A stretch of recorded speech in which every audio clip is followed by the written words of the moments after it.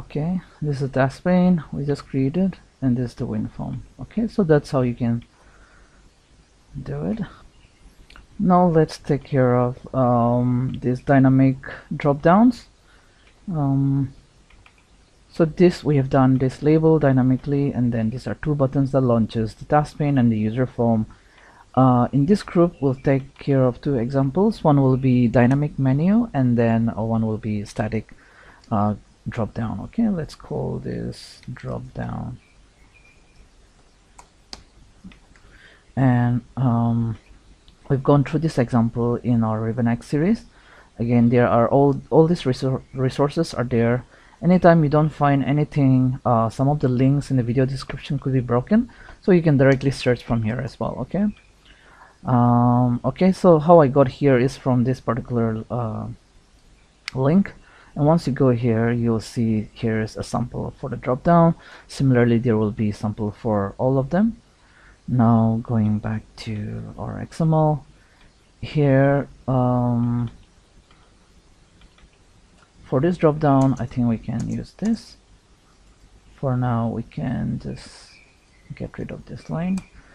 So these are item 1, 2, 3, and 4. Let's put item, let's say London. Let's call this as city, something like this. The label and the ID, I'm just gonna put it same, maybe New York.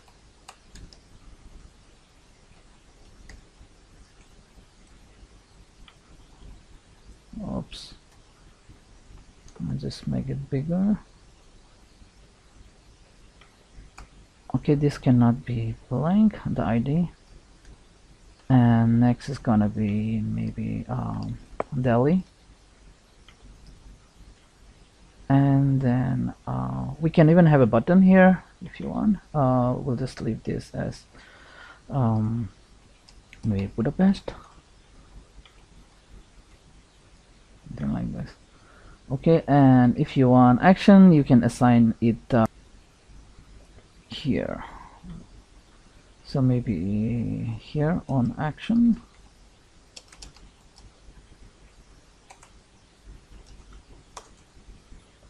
Let's call this location, something like this. That will be the name of the code. Now let's take care of the callback as well. I'm just gonna close this for now. Even this, we don't need it at the moment. Okay, so let's take care of this callback.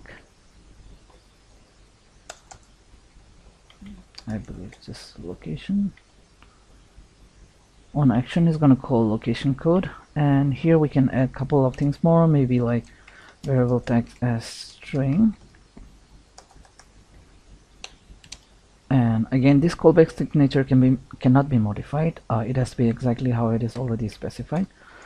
These are the only parameters that can go in here, and then maybe like index as integer.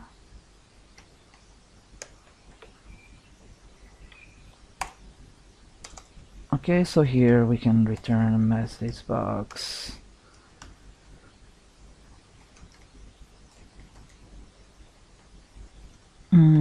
Maybe just variable text and then index.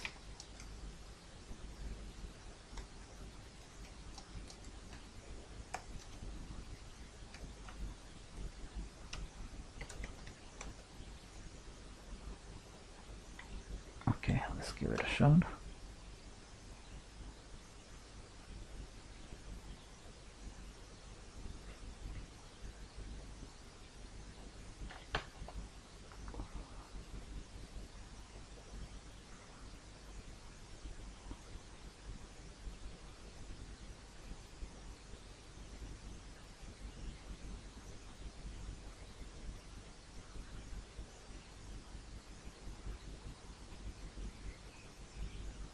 Okay, it took longer to load up.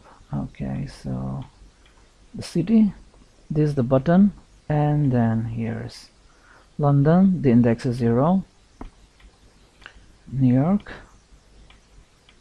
Delhi, and Budapest. We didn't put a button for that, so let's try that quickly. So again, if you're already familiar with this, you can, you know, like fast forward this. So button here, we use this. So for this button as well, we can do this thing for Budapest. The label is this, and then on action, we can call this code.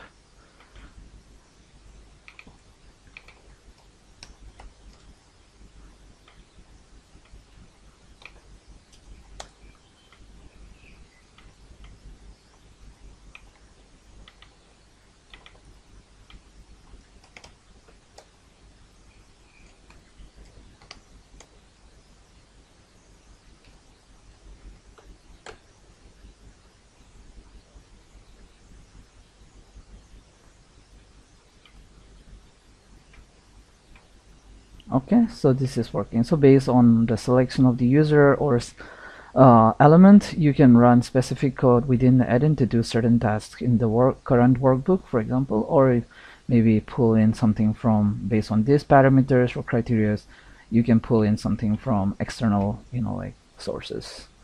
Okay, I'm gonna close this, and now we will talk a little bit more on how to construct this dynamic menu. Now let's try the dynamic menu. These are combo box, but instead of that, we'll try the dynamic menu. So quickly going back to our RibbonX episode for VBA.